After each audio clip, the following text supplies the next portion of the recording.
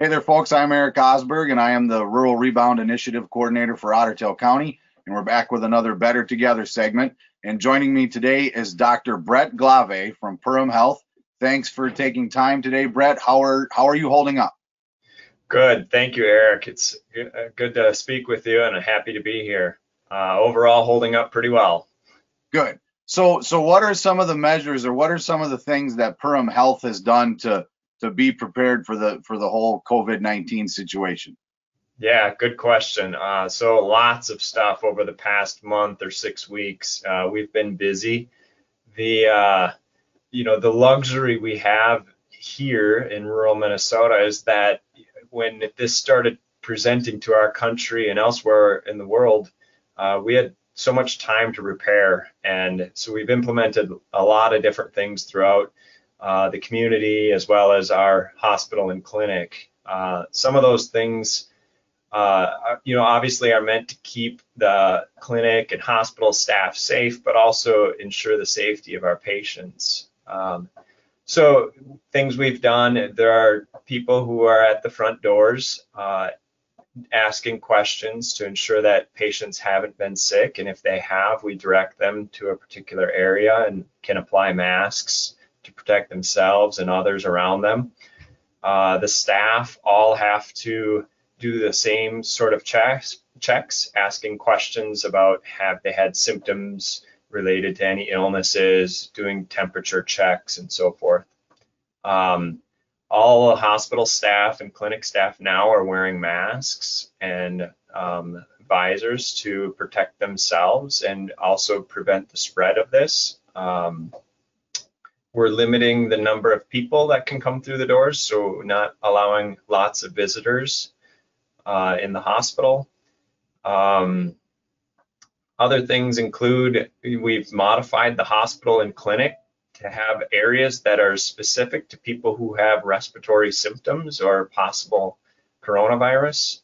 So in the hospital, there's a dedicated wing that we can completely shut off from the other area of the hospital to have those patients be there and therefore protect other patients who aren't ill with those issues. As well as in the clinic, we have a separate clinic. We're calling it kind of our respiratory clinic, which would be where people would come if they're ill with, acute symptoms that might be related to coronavirus, so that they can be completely separated from other patients and staff. And so with these measures that Perham Health has taken, what's your advice to folks that, before this whole situation, they were maybe making regular doctor visits, or they were coming to your facility for other types of care? What's your non-COVID advice, I guess, for the folks that still need to use your facility?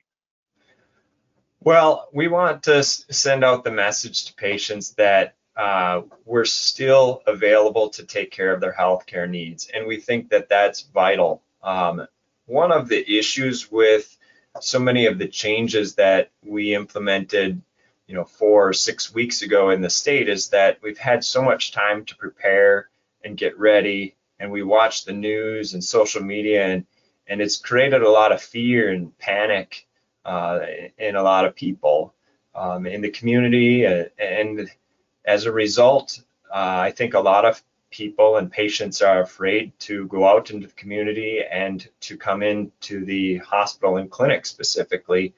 And a lot of that's important. I do think that we shouldn't be meeting in big groups, and so doing what the state has suggested is vital. But healthcare should be considered an essential need, and according to the governor's orders, it is still acceptable, and we want people to come in. Some of the issues we're seeing now are that patients are having complications related to their health because they're not taking the time to take care of their chronic medical problems.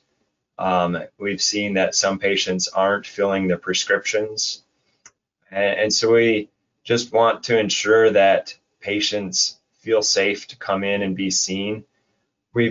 Other changes we've done to allow for patients to be seen is we've implemented the ability to do video visits And most of our providers are now doing that and offering that, such that patients can be seen from home, or telephone visits if they don't have the video capabilities.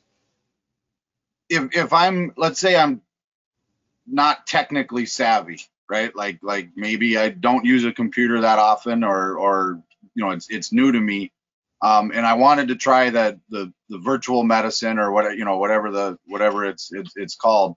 I don't need you to walk me through step by step website, but where's a place I can start to have a virtual visit with a doctor? Yeah, so you could start by just calling the clinic, 347-1200, and our receptionists help people walk through that process. If you are able to navigate to our internet, the Perham Health internet would also be able to guide people, or Sanford Health, and if patients have MyChart capabilities, that's the easiest. Now, again, that takes a little bit more savviness from the technology standpoint, but we've got IT peoples available to help patients work through that, and it can be done on their cell phones, it can be done on computers, it can be done on their own personal phone. And any final thoughts? If you were to speak to folks who live in Perham or live in Ottertail County about this whole situation, is anything else that you think is important that people should know? Yeah, a couple things.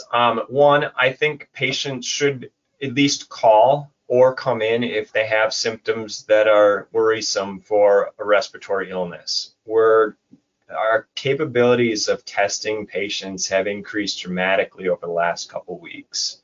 We can do that testing through the state. Sanford also has large capabilities of testing lots of patients. And so we want to know if it's here. We want to know what community members might have it, so that we can, prevent the spread of it.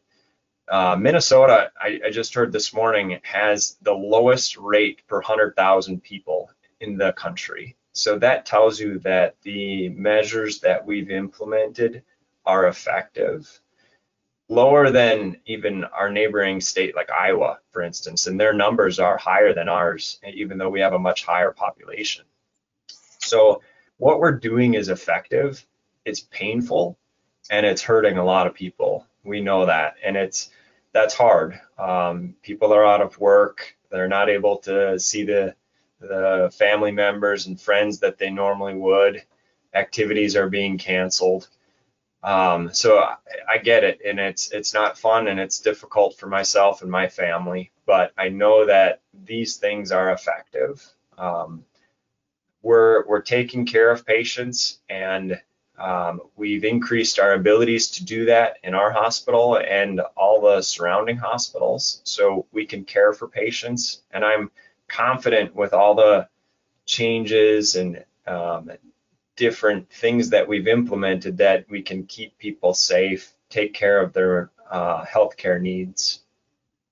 All right. Well, we really appreciate you taking time out of your schedule, and thank you and your staff for all the hard work that you guys are putting in, and thanks for showing us that we can be better together. Definitely. Thanks for having me on.